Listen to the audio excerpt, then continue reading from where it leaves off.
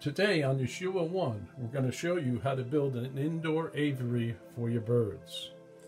So simply what we've done here is we took our dining room and we built, as I'll show you in a second, a 2x4 wall. And it's studded to the floor. And then we bought online stainless steel fencing. So it's safe for the birds, it's stainless steel, it's non-corrosive. And what we did is we put a door. So we simply turn this latch, open the door, and we walk right inside the cage. So it's easy access. And you can see some of our babies here.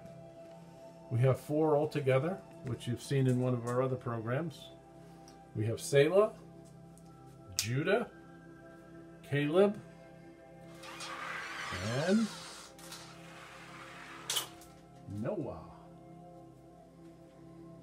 So the trick to doing this is make sure if you build your aviary, you put in a tile floor. Obviously for cleanup, and we'll show you some tips about that in a minute. So I'm going to stop here and then I'm going to go inside and show you the inner workings of our aviary for the birds.